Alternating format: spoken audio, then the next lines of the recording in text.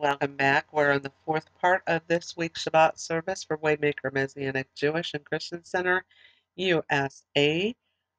This is Saturday, January 9th, 2021, and on the Hebrew calendar it is Tevet 25 in the year 5781. We are going to begin the Brit Kadashah, which this week we have Acts chapter 7, verses 17 to 29, and 1 Corinthians chapter 14, verses 18 to 25. We're going to begin the first reading now in Acts chapter 7,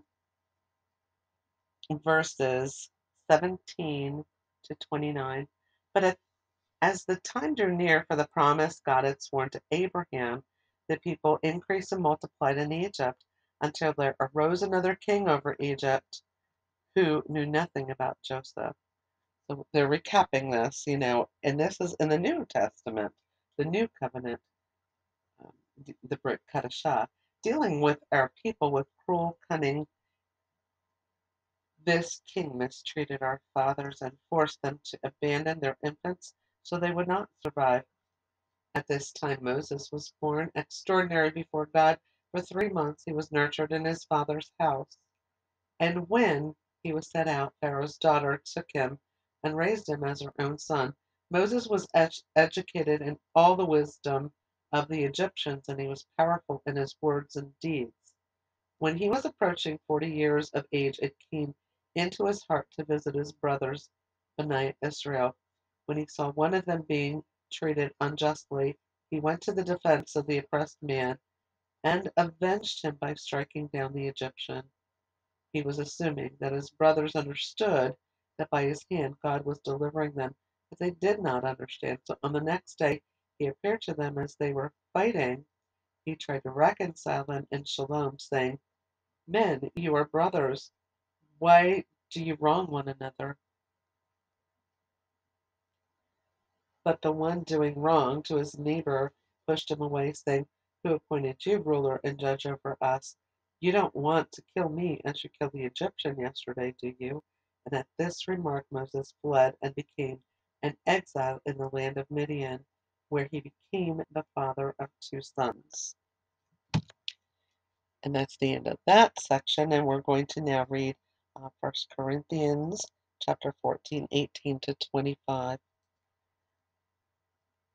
I thank God that I speak in tongues more than all of you. However, in Messiah's community, I would rather speak 5 words with my mind so I may also instruct others than 10,000 words in a tongue. Brothers and sisters, stop being children in your thinking. Rather be infants in evil, but in your thinking be mature. In the prophets it is written, by those with strange tongues and by the lips of strangers I will speak to this people, and not even then will they listen to me, says Adonai. Therefore tongues are a sign not for believers but for unbelievers, but prophecy is a sign not for unbelievers but for believers. So if Messiah's whole community comes together and everyone speaks in tongues, and uninstructed or unbelieving people come in, won't they say that you are crazy? But if all are prophesying, some unbelieving or ungifted person comes in, he is convicted by all. He is called to account by all. The secrets of his heart become known, and so he will fall down on his face and worship God, declaring God really is among you. That ends the Brit Kadashah reading for this week. So I'm going to do a quick recapping of the entire Shabbat service, starting with the Torah. And as we begin this week's Torah portion, we know that Joseph had died. We know that the Bnei Israel was in Egypt for a purpose, because actually the Pharaoh of Joseph's time um, was actually very gracious to them and gave them Goshen to actually settle into, so they would be taken care of. These were the people that came were actually Joseph's family, and they multiplied, of course, as they were in the land. Joseph dies. The Pharaoh that was um, running Egypt also during Joseph's time had passed away as well. And now we've got years have gone by, and there's a new Pharaoh here who didn't acknowledge anything um, of, of Joseph or um, and they were actually the Egyptians were actually concerned that there were so many Israelites versus Egyptians, and so they decided to trick them into slavery. Then, when that didn't work, they wanted the midwives to kill the infants at birth, and when that didn't work, they wanted them thrown into the Nile River. And lo and behold, Moses was born to Jochebed. Um, Jochebed is his actual Hebrew mother, um, and of course she was the daughter of a Levite, and they also had a daughter Miriam and a son Aaron, and these are Moses's natural born siblings. Now, what happened was Moses was born, and he actually lived in his, with his mom and dad for several months before they couldn't hide him anymore. So, to save him and spare his life, his mother put him in a waterproof basket and floated him down the Nile. And Miriam, his sister, witnessed him being pulled out of the Nile by Pharaoh's daughter. And she approached Pharaoh's daughter. Pharaoh's daughter said, to get, that she would pay a wet nurse to actually take care of him.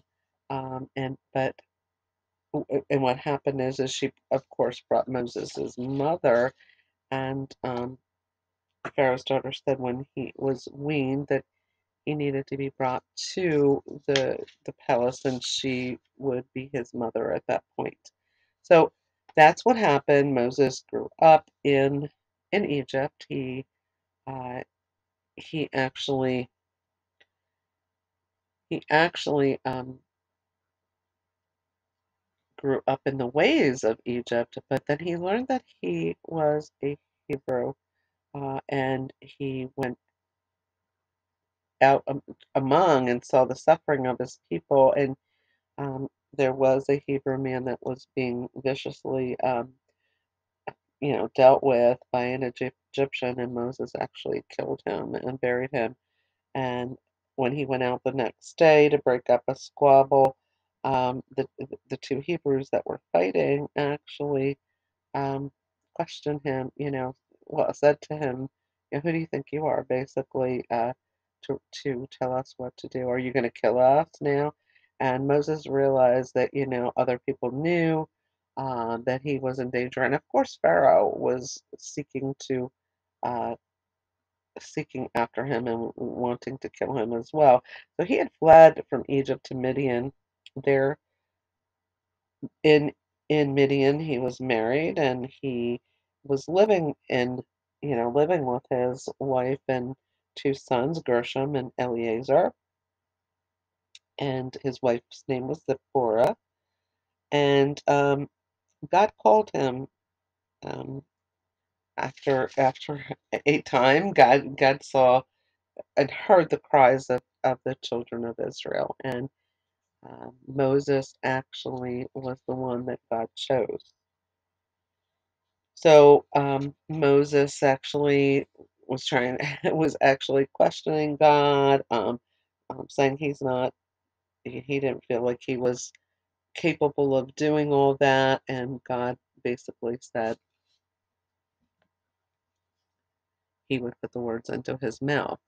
So we saw the wonder of the burning bush. I mean, there's all kinds of miracles that happen in the book of Exodus, as we're going to be seeing.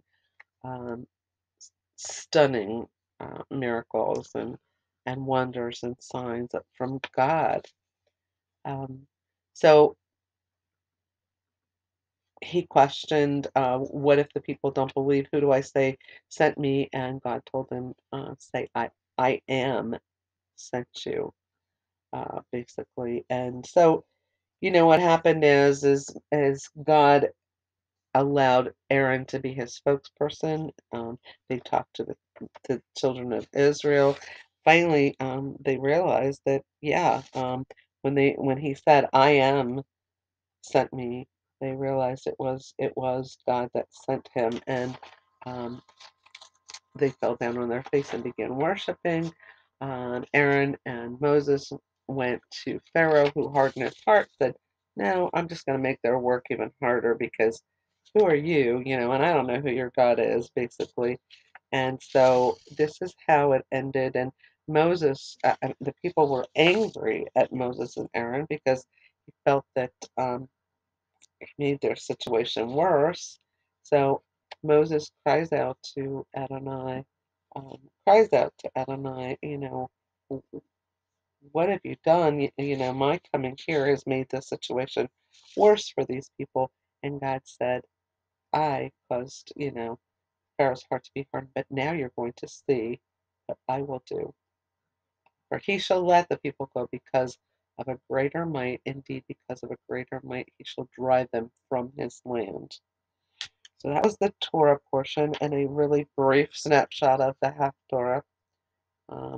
We have kind of, like I said, we're talking about, and it shall come to pass on that day that a great shofar shall be sounded, and those who were lost in the land of Assyria shall come, and they will be dispersed into the land of Egypt, and shall worship the Lord on the holy mountain. So there's deliverance, there's promise of deliverance again. Actually, the Haftorah begins with Jacob shall take root, Israel shall blossom and put forth shoots, and fill the whole world with fruit. Um, Talking about being brought back after being in an egg, in a situation, um, and also the same thing in Jeremiah. So it's redemption, it's freedom from bondage. It's when B'nai Israel is right with God, that He will make sure that the enemies are taken care of as well, and um, that will, redemption and homecoming will happen. So that's kind of the theme, with this. Um, so then we look at Acts 17 to 29. Acts chapter 7, 17 to 29, we are talking about the history there. It is going back to talking about the history of Moses. So that, and how he fled from Egypt. And I'm actually going to also continue that to verse 35, because it does continue. When 40 years had passed, an angel appeared to him in the wilderness of Mount Sinai in the flame of a burning bush. When Moses saw it, he was amazed at the sight. But when he came up to look, there came the voice of Adonai, I am the God of your fathers, the God of Abraham, Isaac, and Jacob. Moses trembled in fear and did not dare to look. But Adonai said to him, take the sandals off your feet, for the place where you are standing is holy ground. I have surely seen the oppression of my people in Egypt, and I've heard their groaning, and I have come down to deliver them. Now come, let me send you to Egypt. Then Moses, whom they rejected, saying, who appointed you as ruler and judge, is the one whom God sent as both ruler and redeemer by the hand of the angel who appeared to him in the bush. So it is a recapping of actually the Torah when you think about it. So that was that segment of of Acts, and from the passage in Corinthians, it deals with the importance of the gift of tongues in relation to the gift of prophecy as they pertain to the edification of the church of Mashiach, of Jesus' church. And here the apostle alludes to a passage from the Haftarah, which we read in Isaiah, especially at chapter 28, 11 to 12, to demonstrate that the phenomena of tongues are a sign not for believers, but for unbelievers. But the gift of prophecy is a sign not for unbelievers, but for believers. So that is the end of all of the readings for this week's Shabbat service. I'm going to close this in prayer. Father God, we thank you. We thank you for your mighty and powerful word. We are about to see your wonders, as Moses will see firsthand, and participate in, as all the unbelievers will see and fear the one true living God. And you still exist on the throne, Father God. And there's so many people that do not take you seriously, but you are about to show those, and all of us as well, who you are. You are the creator. You have the last say in anything, on any matter. You are in control over every king of this earth. Has no power above you. Absolutely not. The devil thought that he did, but the devil was cast out of heaven. You are Almighty God. You are the one who is in control of everything, and you will have the final say in all matters. We thank you for that. Um, we are very thankful for that, that you are the one in control. You are a just and merciful God. You don't want your people to perish that you have created. We know that. We love you, Father, and we love your word. We love the sacrifice that you made by sending your one and only Son to die for our sins so that we may be redeemed and reconciled to you so we can spend eternity with you.